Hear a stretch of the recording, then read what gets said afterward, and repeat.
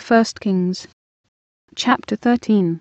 And, behold, there came a man of God out of Judah by the word of the Lord unto Bethel, and Jeroboam stood by the altar to burn incense.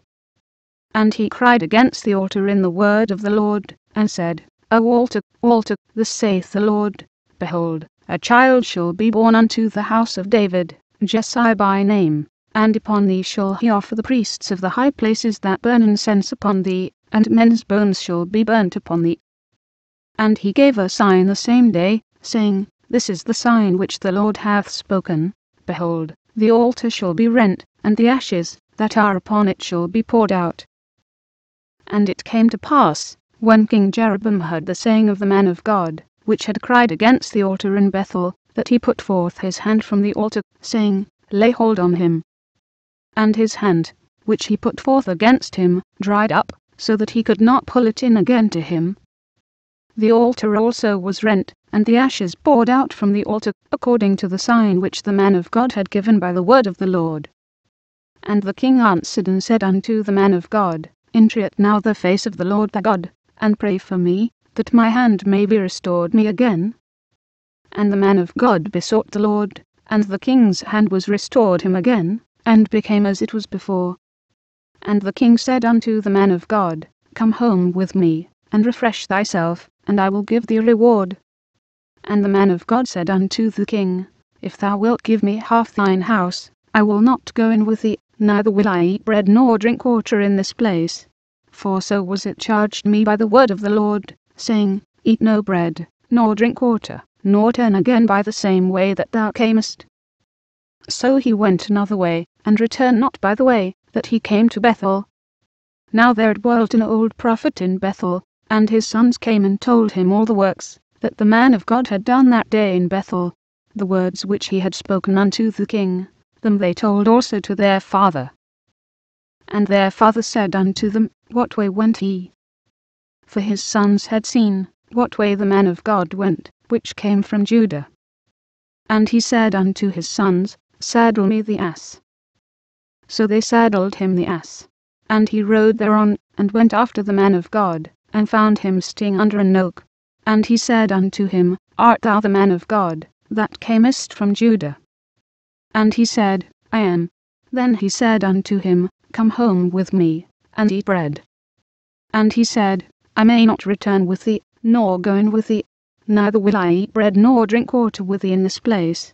For it was said to me by the word of the Lord, Thou shalt eat no bread nor drink water there, nor turn again to go by the way that thou camest.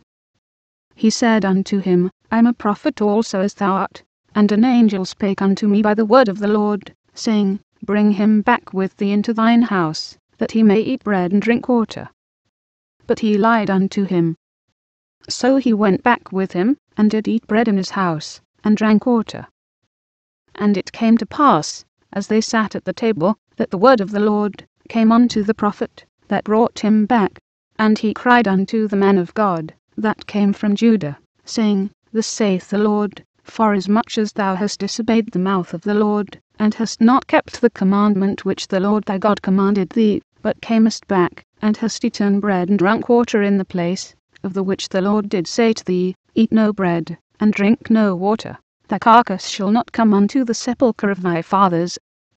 And it came to pass, after he had eaten bread, and after he had drunk, that he saddled for him the ass, to wit, for the prophet whom he had brought back. And when he was gone, a lion met him by the way, and slew him. And his carcass was cast in the way, and the ass stood by it, the lion also stood by the carcass. And, behold, men passed by, and saw the carcass cast in the way, and the lion standing by the carcass. And they came and told it in the city, where the old prophet dwelt. And when the prophet that brought him back from the way heard thereof, he said, It is the man of God, who was disobedient unto the word of the Lord. Therefore the Lord hath delivered him unto the lion, which hath torn him, and slain him, according to the word of the Lord, which he spake unto him.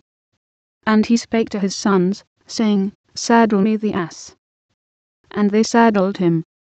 And he went and found his carcass cast in the way, and the ass and the lion standing by the carcass. The lion had not eaten the carcass, nor torn the ass. And the prophet took up the carcass of the man of God, and laid it upon the ass, and brought it back. And the old prophet came to the city, to mourn and to bury him. And he laid his carcass in his own grave, and they mourned over him, saying, Alas, my brother! And it came to pass, after he had buried him, that he spake to his sons, saying, When I am dead, then bury me in the sepulchre wherein the man of God is buried. Lay my bones beside his bones. For the saying which he cried by the word of the Lord against the altar in Bethel, and against all the houses of the high places which are in the cities of Samaria, shall surely come to pass. After this thing Jeroboam returned, not from his evil way, but made again of the lowest of the people priests of the high places. Whosoever would, he consecrated him, and he became one of the priests of the high places. And this thing became sin unto the house of Jeroboam, even to cut it off, and to destroy it from off the face of the earth.